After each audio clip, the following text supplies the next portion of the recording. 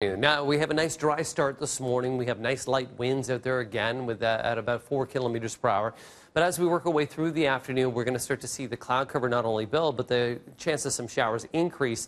Right now, we have temperatures of 9, 13 into Windsor, that is 7 over towards Sudbury, 8 this morning into Ottawa. This is what we're tracking, and this is a low-pressure system that's moving its way over towards the city of Toronto. And with that, we've already started to see some scattered showers into southwestern Ontario. Also, some shower activity just into Fort Erie in the Niagara region this morning. That'll be short-lived. Greater chance of seeing shower activity here in Toronto comes after the noon hour and around 1 to about 5 p.m.